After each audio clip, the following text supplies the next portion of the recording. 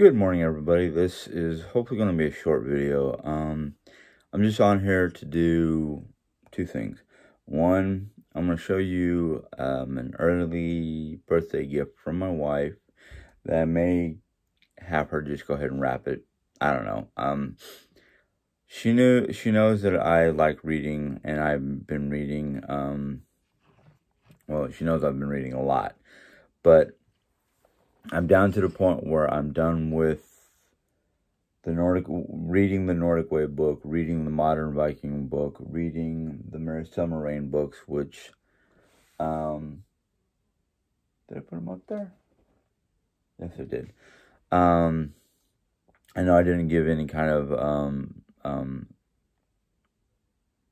critique or anything like that on the other three books, the two Midsummer Reign books, and I think I did talk about the Modern Day Viking book, but,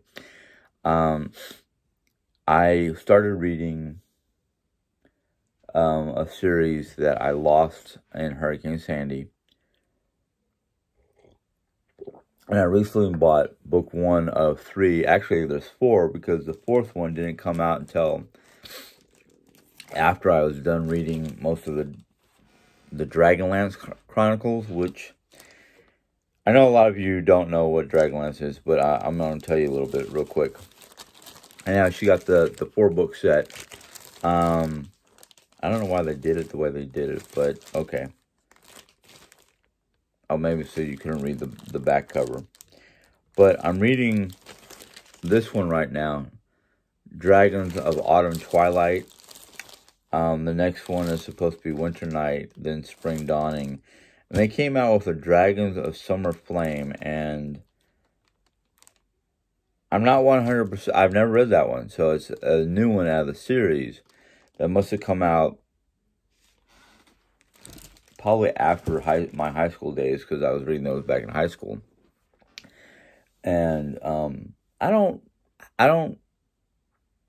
what's the words I'm using? I don't collect that much stuff.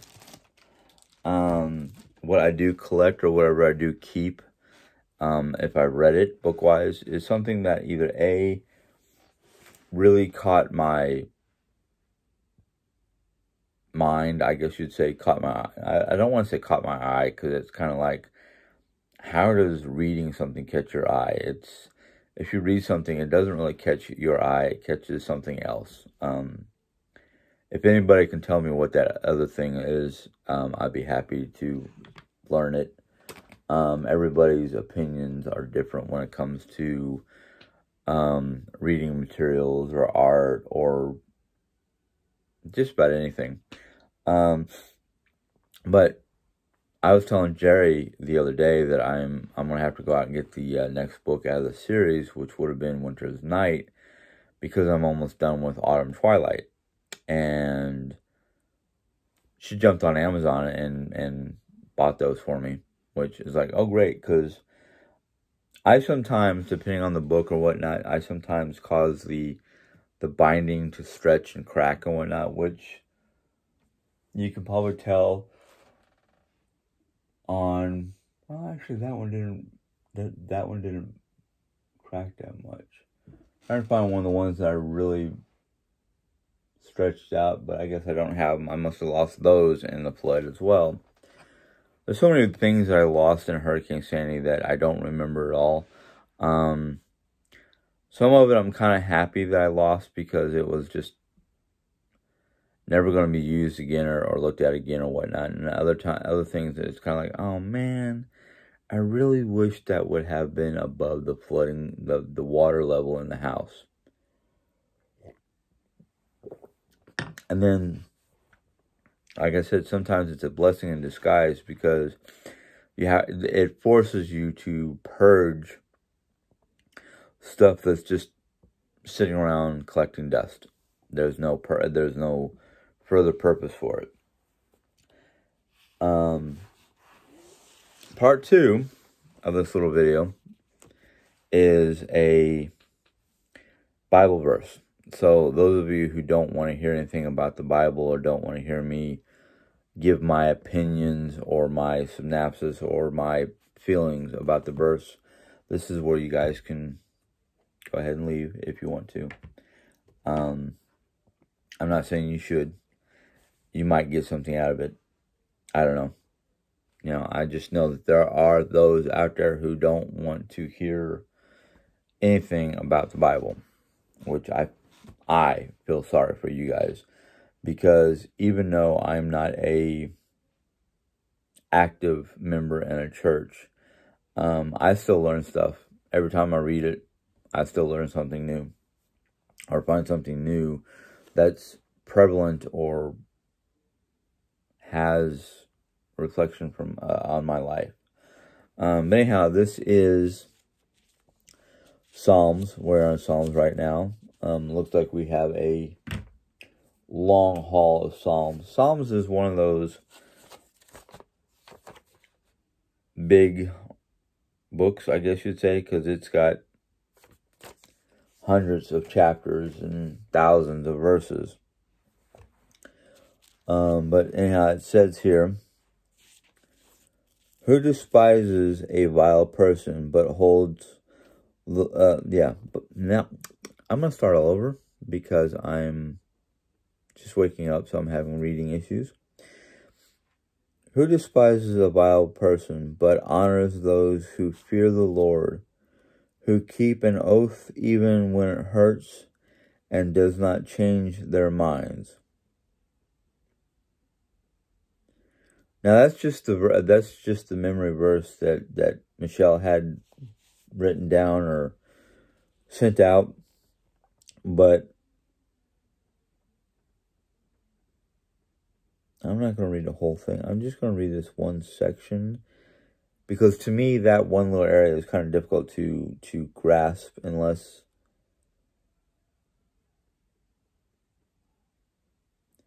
the one whose walk is blameless, who does what is righteous, who speaks the truth from their heart. Those tongues utter no slander, who does no wrong to a neighbor and casts no slur on others. Okay. All right. Now that I've read the first couple verses on this, I think I'm going to go ahead and read the whole thing, because just that one little verse, just verse 4 alone, does not put out or give out all that they're saying. So the whole chapter, which is just a short little chapter, says, Lord, who may dwell in your sacred tent? Who may live on your holy mountain? And then it goes to say, the one whose walk is blameless, who does what is righteous, who speaks the truth from their heart, whose tongue utters no slander, who does no wrong to a neighbor, and casts no slur on those, who despises a vile person, but honors those who fear the Lord, who keep an oath even when it hurts, and does not change their mind, who lends money to the poor without interest, who does not accept a bribe against the innocent. Whoever does these things will never be forsaken. Or no, I'm sorry, I misspoke that last one. The last one is, whoever does these things will never be shaken. And Michelle had highlighted verse 4, which is, who despises a vile person, but honors those who fear the Lord, who keeps an oath even when it hurts, and does not change their mind. So now that I read that whole chapter, I understand what she's trying to say. Basically, that that little verse alone is basically saying whomever despises, and I don't usually like using that word, but whoever despises a vile, or in modern day tongue, vile would be bad person or evil person. But honors those who fear the Lord and keeps their oath no matter what, and is basically steadfast in their decision or their belief in God. In today's world, that whole chapter would be very difficult because, well, I think it would be. At least I've had that problem because there's always some form of negative influence, and maybe this is coming from my negative past where I was a negative person. Excuse me. Nothing like morning belches with tea. My negative self would say that would be that is virtually impossible. Well, I can't say it's impossible. I can definitely say it's not virtually impossible. It is possible. There is a lot of possibilities when you're a positive person. I'm learning.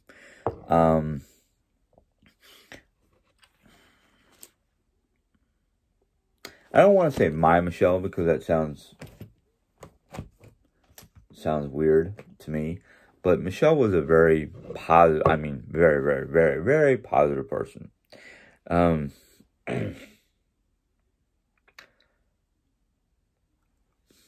gonna do it. To live in today's society with a virtuous heart, let's say, is kind of difficult because of all the negative influence that we're dealing with. There's a gentleman, and I can't remember his name or his TikTok or anything like that. Jenny Ann showed me this last night. There's this guy that, I think he's from Britain or Australia. I can't tell. He's got that could be British, could be Australian type accent, where he has been doing for since the beginning of January. Not beginning, but towards the beginning of this month, sometime in January, where every month he did this back and forth thing with himself where he was talking to, I guess it's supposed to be a friend, but it was himself, about all the different negative aspects of what's been going on in 2020 and how things have gotten worse over the last 9 months. It was kind of funny because of the way he was doing it, and I'm not saying that it was he was trying to take a negative thing and turning it into a funny thing, but it was funny. I don't have the fortitude, that is the word I'm thinking of, the fortitude to be half and half. Jerry talks about black, gray, and white, and I'm either or. I have a difficult time staying in the gray. Now, to me, that's negative, neutral, positive. I have a difficulty staying in the not negative. No, neutral. Negative, neutral, positive. I have a hard time staying in neutral. It's either all white or all black. I'm either all negative or I'm all positive. I am just now, after being with Jerry for, oh my word, it has been 20 years. Oh, how the time flies. But anyhow, I am just learning after, 20 years with Jerry, but 49 years of life, how to live in the neutral or gray areas. And when I am in the gray areas, I will say this much, I can see both sides of the coin. Now, after saying all that, try to get back on track. There's a lot of negative in the world today. And I don't make very many oaths. I mean, the last oath I made was my marriage, the wedding vows. And we've gone through a lot of rough times. Now, I've looked back at myself in recent months, weeks, days, and I realized that there's a lot of things that I did that some people would not only frown upon, but consider me a bad person. I know a lot of you see the goodness in me, which, thank you. Sorry, another emotional video.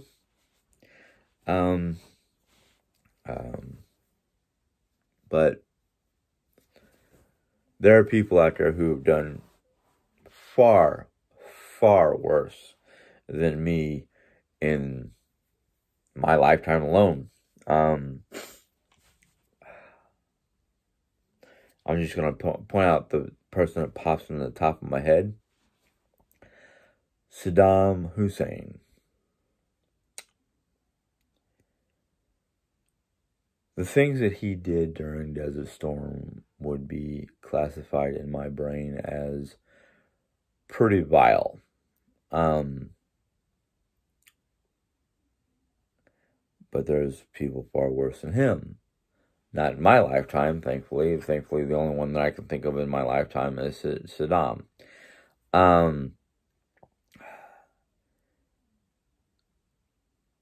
And I can't even give you details on that because, in fact, it's all historical information.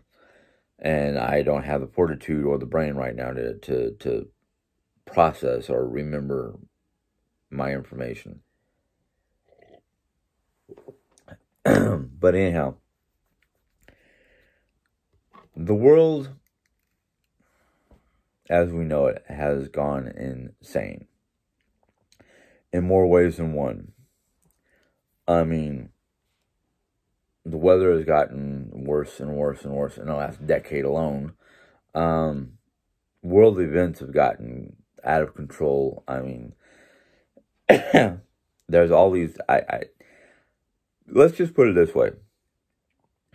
Mid-2020, I just stopped watching the news or digging through the news or trying to find anything out that's going on because... between the pandemic and the murder hornets and the chances that we might get struck by a comet, 3 million miles off, away from the atmosphere is still like, that's about as close as any meteor has come in a long time. I just got to the point where I couldn't look at it no more. It was just getting a combination of too depressing and just too much negative information coming at me at once. And I just kind of went, whoa, no, don't feel like dealing with it right now. Not that I don't want to deal with it, because unfortunately I have to deal with it. It's just, I'm like, I can't. It's just getting too depressing. And I think that's one of the things that's going on with me and my moods and my state of mind and whatnot. Is just I've got too much negative information from outside sources coming in, and I am having to either withdraw from life itself, which I don't want to do because there's too much I got to do. But the thing is I'm struggling, and I think we all are struggling in one way or another, with just generalized life. So I'm like, I have to focus on the here and now, my home, my family, my job. So I haven't been talking about news lately because I just stopped looking at it. I just, the whole thing when they're talking about there's new viruses popping up left and right in third world countries like certain parts of China and South America. They're talking about, somebody talked about a new strain of Ebola or some other weird disease. Just a lot of information coming from a lot of sources, and I don't have the time nor the energy. Well, I shouldn't say energy. I know I really don't have the time, and I don't really have the emotional capacity to deal with new negative stuff because the old negative stuff has not gone away yet. And I don't mean personal negative stuff. I'm talking about global or world negative stuff. I literally want to stop reading Michelle's verses and just dig into Revelations and try to connect the dots, because I think we're getting close to something, whether it's the apocalypse or some earth-shaking event. And I don't mean just by earthquakes, I mean like something like, God forbid, World War III, or heck, the comet could actually collide with the planet and throw us all back into the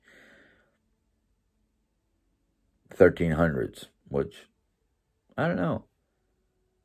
How would we, as a society of today's modern day technology, fare if a comet were to, even if it doesn't actually hit the planet, but scrapes by the planet to the point where it causes a global EMP where all modern day technology goes to pot?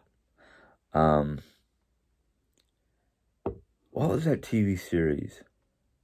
There's this TV series, was it Revelation or Revolution or Rev something? I can't remember the exact title, but basically something happened and it caused basically all modern day technology to get thrown back to the pre-industrial coal burning era. Would that be the Victorian era or the Industrial Revolution era? I don't know, but hey, other than not being able to do this anymore, I think we can all use a major league kick in the pants, get rid of technology and have to go back to the old, not really horse and cart, because I'd say pre-industrial revolution. Maybe that was the name of the show, Revolution. I don't know. Can't remember. It was a while back ago. But I wonder how most people would fare without technology. I mean, heck, the only thing I might miss would be electrical lights, because I've got plenty of books to entertain me. It would actually help. I think it would help out, because then more people would do more stuff instead of sitting in front of a TV or a computer or, digital entertainment. That's what I'm thinking of, digital entertainment. I mean, movie actors and movie stars would have to learn how to do Broadway or plays like of that nature. We would have to literally go out and go grocery shopping basic food shopping on a regular basis, because the refrigerator doesn't work. Good place to store the meat, but the problem is, if you put warm food in the refrigerator or freezer, it will cause everything to go bad. You know, you'd have to literally go meat shopping or go to the meat market every other day or so. Or basically go buy meat and then pre-cook it so it's basically, it will last longer cooked, because then it's not going to slowly rot in your refrigerator. Or do what they used to do, is salt everything, salt the meats and whatnot, so it lasts longer. Less chemical byproducts in your food. No more processed food. There we go. No more processed food. Because according to some studies, we were actually healthier back in the 1800s before refrigeration and processed foods, because everything had to be made by hand, or or dealt with right there and then after it was butchered, so it wouldn't go bad. You'd have to go fishing and eat your fresh catch of the day, so it didn't rot and become nasty and basically poison. But anyhow, that's just my thoughts. I'm going to go ahead and sign off. A little longer than I wanted to, but not as long as yesterday, thank goodness. Anyhow, if you like this video, go ahead and give it a thumbs up. If you have any questions or comments, go ahead and put them in the comment box.